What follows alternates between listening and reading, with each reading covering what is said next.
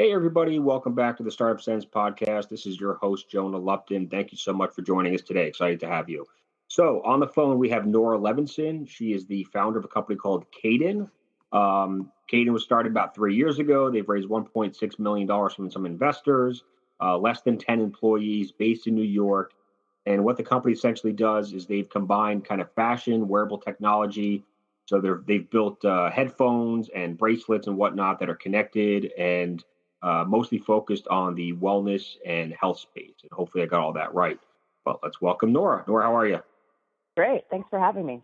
You're very, very welcome. How did I do in that intro? Did I describe the company well, or maybe you should do it better? You do it better for me.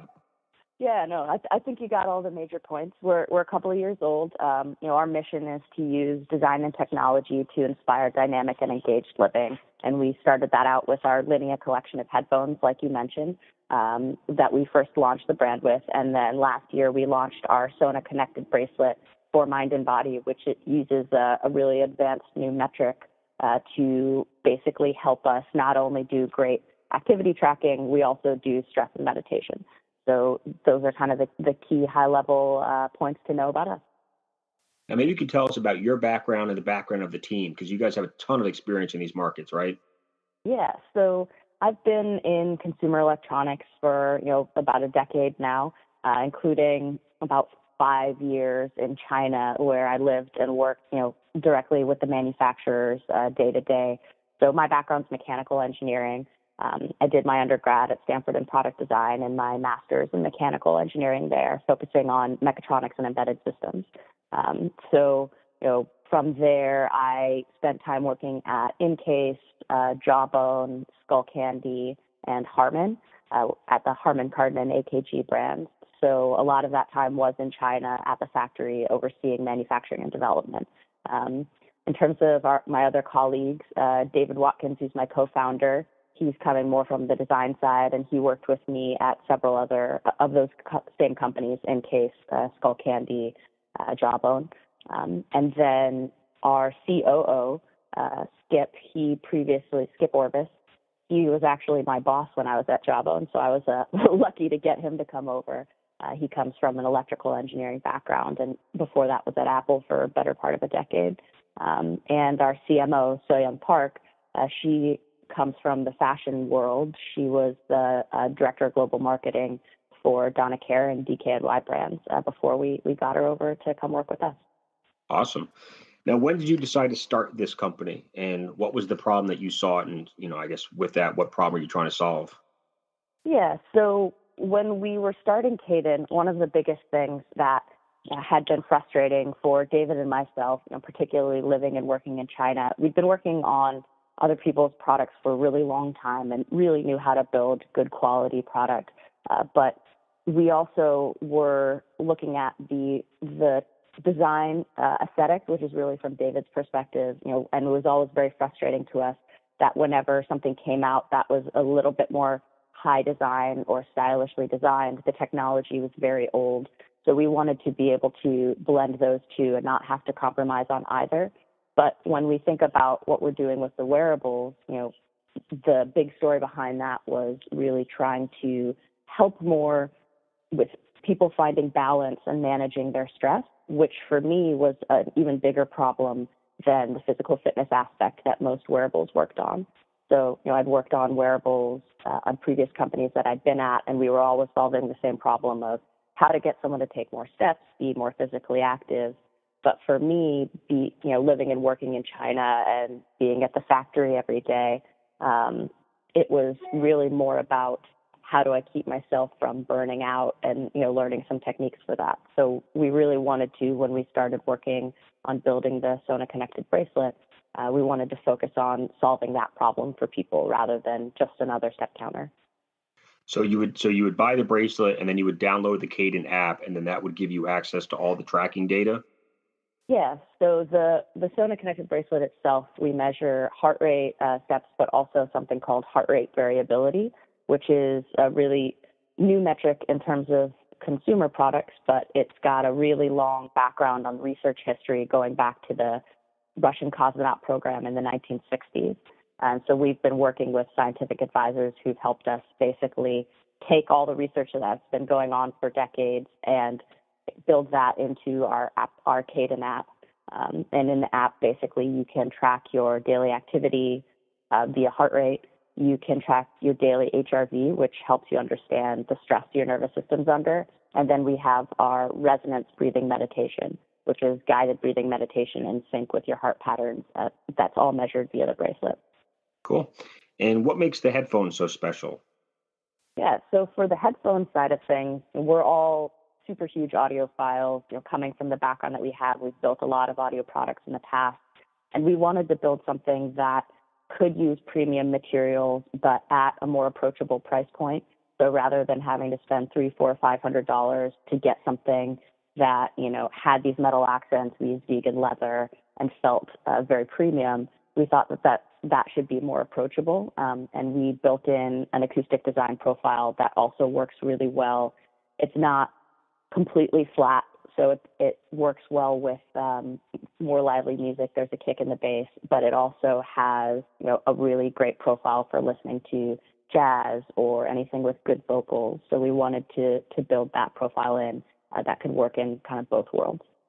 So take us back a few years when you decided to put this company together and assemble the team and come up with some prototypes. What did that look like? I mean, creating the prototypes, I mean, obviously you have manufacturing experience in China and you probably have a nice head start on how to get this all together, but give us some insights. Yeah, so one of the biggest advantages that we had going into this was relationships with factories in China. We'd already built products like this before at scale, so we knew who we wanted to work with, and that allowed us to make smart decisions about where we chose to source the product, but also it allowed us to have a good partnership up front and get a little bit of support from the manufacturers as we were going into our early prototyping, soft tooling, and getting all of that built. So, I think in terms of other startup founders, a lot of people are getting the same advantages by going through accelerators or incubators that can help them with those relationships. We were lucky enough or experienced enough to have that background already from our previous work. And then, so when did you guys officially launch your first product, which I think was the headphones, right? Yeah, so we launched our first headphones products in the over holiday 2014, Okay. and then have been working on the Sona, our connected bracelet wearable technology, for the past couple of years to be able to launch that last year, 2016. What was your go-to-market strategy in the beginning with the headphones? Yeah, so we wanted to focus on, really being an authentic brand where we were in the space. There are a lot of headphone brands out there, and what differentiates us is, the design and the brand behind that. We're kind of targeting a little bit different consumer and trying to speak to people very authentically that may not have been considered in more mainstream headphones marketing and brand language. So from that perspective, we started very much directly online. It's a great way to connect directly with the consumer. And then we're very considerate about how we rolled out into which retail channels. So focusing on headphone boutiques, focusing on different department stores that would be a good match for who our customer is. Because I mean, the price point that you guys have on the website, $149 for the Linnea on-ear headphones, is very reasonable. I mean, I've seen similar headphones going for $250 to $350 in stores.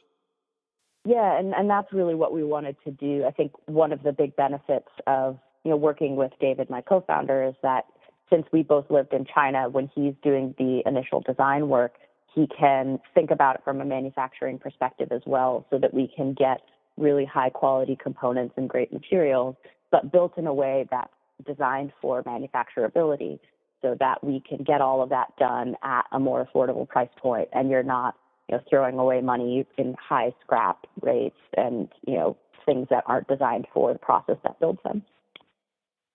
For a lot of people starting a company, with a product involved, with prototypes, manufacturing, I think the manufacturing aspect would probably be the most difficult. But since you already had experience with that, I'm guessing maybe you ran into some road bumps or some speed bumps, but you guys probably didn't have any big issues with the manufacturing. So what have been the biggest challenges over the last 3 years with starting and growing this company? Yeah. Well, I would say anybody who's worked in manufacturing knows that something will always go wrong, no matter how experienced you are, right? It's more about a question of how do you respond to that, and how do you plan for it, right? I'd say our biggest challenges have been more around the, learning how to build a quality software experience, and coming from the hardware side of things, that's really where our core skill set was. So we had to, build out a team and work with partners that would allow us to bring that same level of quality on the software experience. So our biggest challenges really were on the integration of the two, and all of the third parties that you have to deal with, whether it's, chip suppliers and the code from their side, firmware, software, full stack development. There's a lot of room for, potential issues and bugs in there. This is Jonah Lupton, founder of the Lupton Group and host of the Startup Sense podcast. Are you struggling to find the right tech team to build your company's website or mobile app? Maybe you've developed a product but need help with your go-to-market strategy, including branding and marketing. Well, stop worrying, because my team at the Lupton Group can assist you with all of those needs. We specialize in helping entrepreneurs and startups of all sizes launch and grow their businesses. For a free consultation, you can email me at jonahlupton@gmail.com or visit our website at luptongroup.co. Now, how have you been able to keep the team so lean, so small at this point? Well, a lot of the work that goes into the hardware side of things, we've been able to leverage our relationships in Asia. We also have a really good network of people that we can use on a contract or freelance basis. I think in order to build a startup that is doing everything from the hardware design to, software, electrical engineering, everything in between, you'd end up with a team of 20, 30, 40 people before you even proven product market fit, which is not really feasible from a budget perspective. So we took advantage of our relationships in the industry to, bring on people full time that we needed to really, run the brand and constantly be working on it. And then, we used friends and others in the industry for freelance and specific particular tasks that we needed as they came up. So you raised $1.6 million in the seed round back in 2014. Just tell us a little bit how you went. What was your strategy for fundraising? Were you focused on any particular investors? This is always interesting. How many people did you have to pitch in order to close that round? Actually, let me open up my spreadsheet here. I can tell you right now. It was an interesting experience for me because I'd been in the industry for a really long time, but I'd been on the execution side of things. I hadn't been, on the side where I'd be out doing fundraising. So my approach at first was a little bit scattershot, to be honest. I was pretty much speaking to anybody that I knew in the venture capital industry. And a lot of people will take meetings with you, even though you're obviously not a good fit, either due to stage or the type of company that you are, because, venture capitalists want to know what's going on in the industry. Right. So I probably pitched, looking at my list here, almost 100 different people, either, through initial introductory emails, way less than that actually in person. But in terms of, we ended up with about, I'd say we ended up with 11 investors in that round. So 10% is not that bad overall batting average on this type of thing. But I definitely learned a lot from that process of how to understand what the venture capitalists are looking for, what stage they're in, what types of specialties they have in terms of industry, whether they're interested in investing in a hardware company at all, which is a big one. A lot of people aren't or don't have that expertise and find it out of their comfort zone. So, from that, we were really able to build some good relationships and figure out, who we'd want to kind of keep in touch with going forward and who you kind of have a nice introductory conversation with and then realize it's not a good fit. No, thank you for sharing the numbers. I just think it's an eye-opening stat, because I think some of the people that that I know that have tried to raise money and have given up, they get to investor number 20 or 21 or 30 and they give up because they just get a lot of no's. And it seems like a lot of my recent guests that I've been asking that question to have pitched well over 50, and in some cases closer to 100 investors before they finally fill out their round. So Yeah. Well, my exact number here, based off my tracking spreadsheet, is 94. So I got 11 investors out of the 94 that I spoke with, if that makes anybody else feel better. So someday when you sell this company for hundreds of millions of dollars, you're going to go email those other, 83 investors and rub it in their face, right? We'll see. I'll probably be a little bit more magnanimous. I hope. So talk to us about the investors. What kind of value are they adding to the company? And is there any single piece of advice that stands out as, maybe the best? Yeah. So I think obviously I didn't necessarily know this when I was first starting, and this is why it took me some time to narrow it down to people who were a good fit. But for example, the lead investors in our round is Innovation Ventures. They are the early stage fund that's managed by Kai-Fu Lee, who is the founding president of Google China and previously an executive at Microsoft and Apple China. So, we were connected through them through our Asia relationship, and they have a very strong technology background. And so that they've been extremely great investors and, strong supporters of us. So I think it was a question of, finding somebody that could add that value. They've got the technology background and network both across Asia and the U.S. And it's also about personally, who are you dealing with, from that fund.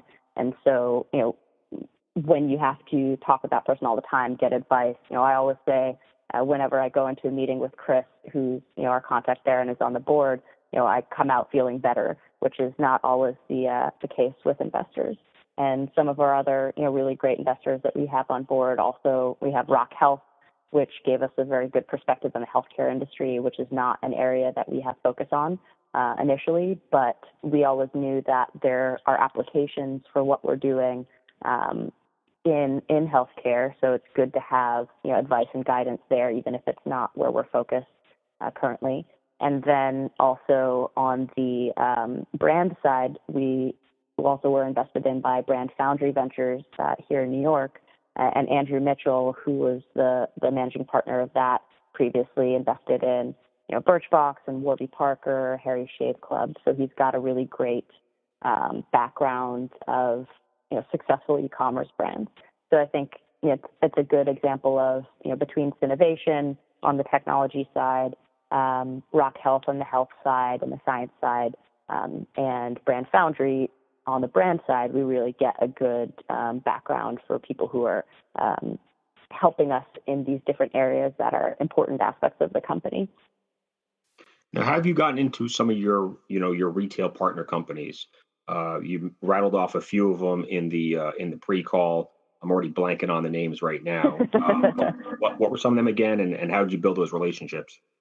Yeah, so we sell, for example, here in the U.S. we sell at Urban Outfitters. We sell in UK. We sell at Selfridges. We've been very focused on these types of places that are a good fit for our customer. I think coming from larger consumer electronics brands, it's always been tempting to go after, a big fish that's going to have, 1,000 or 2,000 doors. But it also comes with a lot of risk when you try and go after those larger retailers right off the bat before you really understand who your customer is and how you'd likely perform in that environment.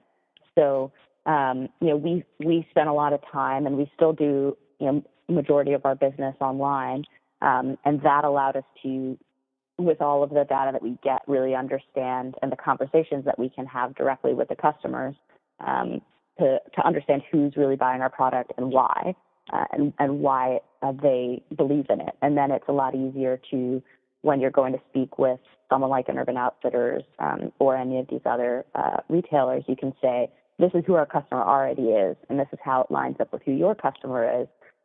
And we think that will be successful in your environment, and it's based off of real data rather than, conjecture or, just a kind of pretty PowerPoint presentation. Now, do your retail partners typically buy the inventory from you up front, or are they paying, doing like a net 30, net 60, or net 90? Yeah, most retailers in the industry will be like net 30 or net 90 unless it's somebody who's fairly small and would be considered risky. net 30 or net 60. And net 60 is pretty standard across the board, I'd say. So from your standpoint, managing, the capital or the cash outlay up front and then having to wait for that money to come back, how risky was that? How much of a concern was that when you guys went into retail? That's always a concern.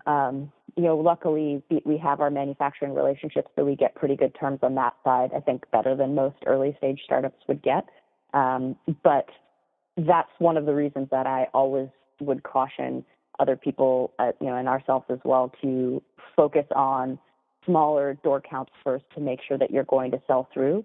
Because actually the worst thing that you can do is take a huge order, finance the whole thing with the inventory that you need to do to fulfill that, and then get all of it back, and sometimes not in saleable condition because the sell-through is not there. Right. So even with larger retailers, I'd recommend that, doing a, 10, 50, 100 store trial first, so that you're limiting the amount of inventory exposure, both in terms of the money that you have to put in and also in terms of the inventory risk and not wanting to burn those relationships with a failed large-scale launch. So, we've been very strategic about that and focusing on, choosing retailers that we know are a good fit and going into smaller door counts first and expanding from there, so that everybody is basing, not only their estimation of the success of the program, but also, what are realistic sell-through numbers? So how much inventory should we really be putting in this channel so you don't end up in a over-inventory situation? So we know that the industries that you're in, hardware, software, wearables, they move quick, right? There's a lot of innovation. So how does a startup like yours stay ahead of some of the competitors when it comes to innovation and R&D? Yeah, so on our side of things, I mentioned very briefly at the beginning, for Sona, one of our big differentiating features from the technology side of things is our ability to measure heart rate variability. And heart rate variability is a really interesting metric. Like I mentioned, the research goes back to the 1960s in the Russian cosmonaut program, and we actually have as our scientific advisors Evgeny and Branya Vashilo. Evgeny Vashilo was actually the lead researcher for the biometric and physiology side of things for the Russian cosmonaut program from 1968 onwards. So a lot of this research has been kind of pioneered by him and colleagues. And we are able to draw on that for how we utilize this metric. And we're really excited to be able to take a lifetime of research that's been proven to show how measuring heart rate variability helps understand what's going on in your nervous system and the balance of your stress and relaxation response. That's very well established. But also the resonance breathing meditation techniques are based off of research that he's done along with Branya that prove, how this specific type of breathing technique works within your nervous system to help build resilience to stress, and it's been proven effective in research studies across, asthma, PTSD, alcoholism, all sorts of different types of treatments. So we're really excited to be able to, be working with them to take that research and build it into a consumer product, and there's really a lot to build from. So I think we have it's obviously finding good partners, and we have a very deep kind of research background and well to draw from with those partners. But on the other side, it's about, as a brand and as a technology company, having a focus that's different than others. If we were trying to go up directly against Fitbit or Apple or Samsung or any of these people with billions of dollars, we would obviously have a very difficult time. But because we're focusing on a different use case, we're a different type of brand. Even though we are smaller, people who are interested more in the focus on, wellness, on meditation, on stress, but also want to have, really great high quality activity tracking, can find us and understand how we're different than some of the giants in the space who, have a lot more money to promote and to invest in their research as well. You've worked for some really, really good companies that we all know, we recognize the names. What is it like being the CEO now? What is it like being an entrepreneur running your own company? There's a lot of additional things that you don't even think about when you're the one executing on a product, right? So everything from, the fundraising to managing people and managing the team and keeping everybody excited, making sure that the communication is there across the board. It's very, very different than being in an executional role. I'd been in managerial roles before, but never where I was responsible for everybody. So it's definitely been a pretty steep learning curve. I'd say I've adapted to it over the course of the past couple of years, but looking at, for example, the fundraising methodology that I talked to you about at first, I didn't really know what I was getting myself into, but I think a lot of that can be overcome with persistence and right. Do you wish you had taken just keep on trying until you get it right. Say again?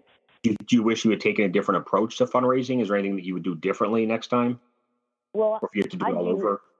I do differently now, but at that time, that was really the best that I could have done, and I don't think it would have been realistic to, expect myself as a first-time entrepreneur to really know much differently going into it. Some people going into their startups have more background on the fundraising side of things. I had more background on the execution and product development side, which obviously I think helped me in other areas. Nobody's going to have experience in everything, so you just have to learn how to do or get somebody to help you with the areas that you don't know how. So, obviously I've learned a lot from that, and I wouldn't do it the same way twice, but having done it that way the first time wasn't necessarily the worst thing in the world. Outside of fundraising, what's the skill that you've had to learn the fastest over the last few years? I would say management, particularly of areas that aren't my core focus, right? So as a mechanical engineer, there's a specific technical depth that I have, but our product is very complicated and our team spans a lot of different areas. So for me, it's been very important to recruit people that I can trust in those specific subject areas and find the fine balance between, managing and communicating with them and not being kind of controlling, trusting that the people that I've hired have that specific expertise that I hired them for. And, that's why they're on the team, and working together with them to best allow them to execute to those abilities. What's your biggest flaw? My biggest flaw? Yeah, do you have one? Everybody has one if they say so. Some people don't want to admit it, but we all have them. I would say that actually, going back to the point I was just making, coming from a technical background, I sometimes like to get very into the details, and it's important, like I said, to delegate and allow people to focus on that so I can focus on the high level, because a lot of times, I think particularly people coming from an engineering background feel like if they don't know 100% of what's going on all the time, then they'll be missing something. But if you focus so much on the weeds, then you can also miss a lot on the 10,000-foot view, which is really where, as an executive, you need to be pointing everybody in the right direction. Otherwise, it doesn't matter how good their detailed work is. Right, absolutely. So in terms of your current marketing strategy versus, your marketing strategy when you guys first launched the first product in late 2014, how has that message changed, or how has that strategy changed? And what kinds of paid marketing channels are you guys using right now? Yeah, so when we first started, we had the headphones product.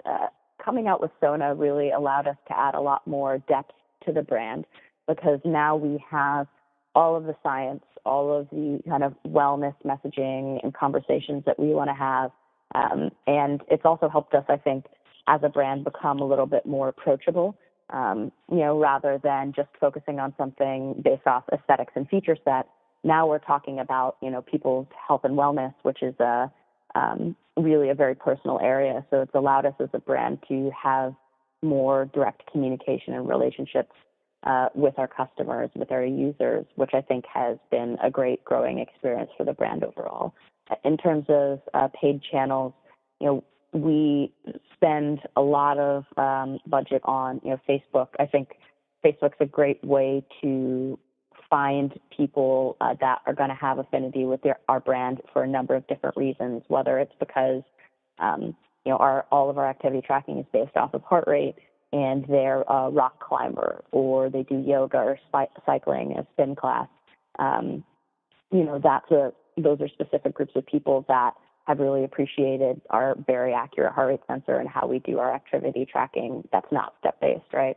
Or on the other side, people who are in high stress positions and careers, and they appreciate the meditation coaching and the stress tracking feature set. So we've been able to, and then there's also a group of people who appreciate this for, purely for the aesthetic reasons. For the bracelet in particular, they, want something that looks more like a traditional piece of jewelry and doesn't have a big screen on it. And those are all different groups of people that appreciate our brands for different reasons. And I think, Facebook is a great way to find those groups of people and connect with them. We also do, Instagram as well. As we have a very visually appealing product, it works great on that platform. And, obviously going off into other channels, we focus on what channel specific marketing we can do.